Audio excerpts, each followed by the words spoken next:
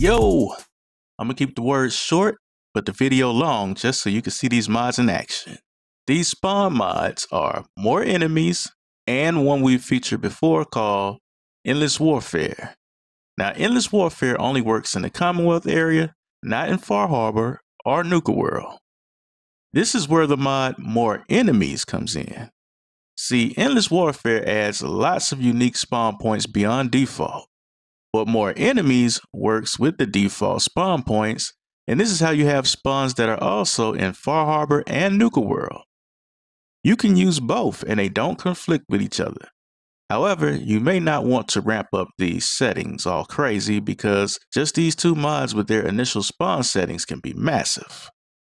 More Enemies gives you a reason to use those nuke grenades in those mines that you rarely have any need to use otherwise. There's a lot of things I had to now prepare for in terms of health, ability, weapon types, and stealth as it gets real tricky.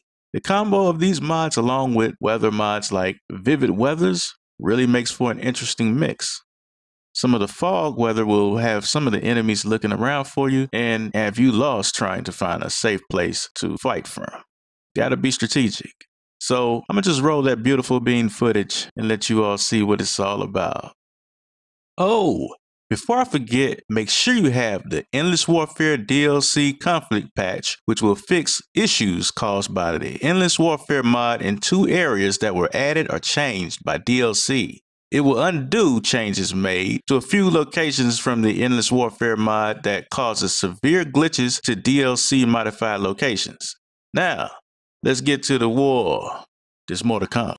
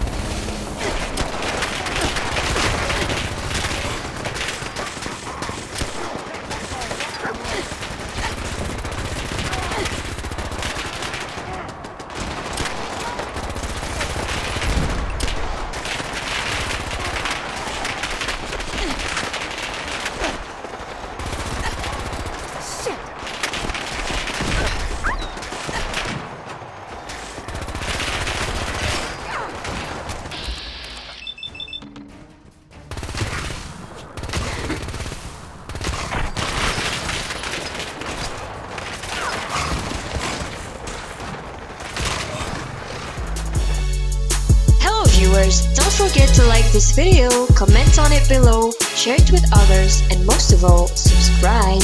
We hope you enjoyed it. Thanks for watching. It's too big.